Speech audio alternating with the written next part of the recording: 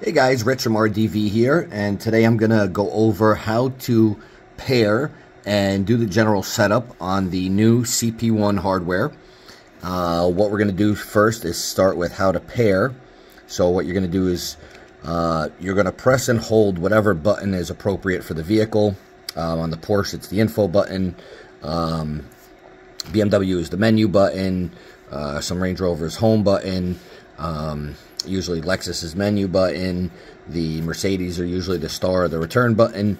To get into the main menu of the interface, which is right here, this is the main menu of the interface. So you just press and hold that button to switch in for about 3 seconds, and that'll bring you into the interface.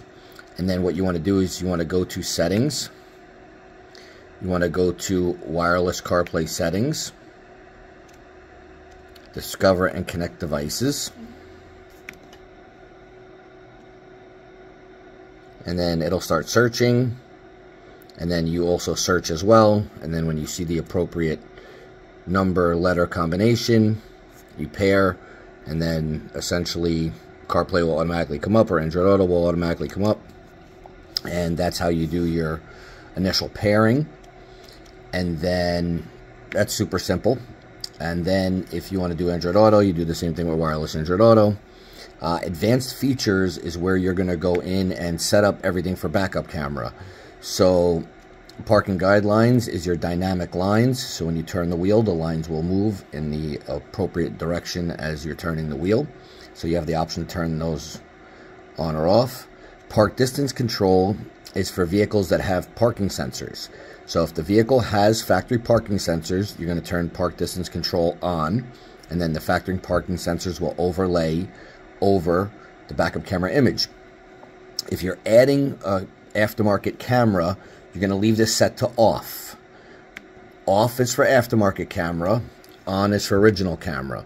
So the slider on the left indicates for aftermarket camera. If you turn it on, you're turning on original camera. So if you're adding an aftermarket camera, you're going to leave this off. If the car does not have a 360 camera and you're only adding rear camera, or it only has rear camera, you're going to leave this set for rear camera, so that's going to stay off. This is also compatible with HD cameras. So we have two different HD camera settings here. Your 25 frames per second or 30 frames per second settings. So it will accommodate both types of HD camera. So really nice. You could have an HD camera now with these interfaces, which previously you couldn't. Also, you could set the front view display time for up to 10 seconds. So when you come out of reverse and go into drive, the front camera will display for up to 10 seconds if you wanted to do so. And that's how you set it right there. On the Porsche, additionally, you can press and hold the option button to force the front camera anytime. And then you have audio settings here. So you have all of your volume. These are your gain level outputs for your different options. Main volume, Navi volume, call volume, ringer volume, and voice assistant volume, which is, Siri or Google Assistant. You have your mic sensitivity, which I recommend just leaving at 12. You have full range EQ setting here. And this is the option to use the factory mic or an aftermarket mic.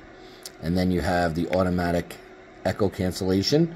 So what you do is you turn the volume up to about 50% in the vehicle, and you run this test, and that will auto calibrate the microphone, and this way it eliminates any echo that's there. So what you do is you just select OK, and it'll give you a series of beeps, and it'll self-calibrate essentially.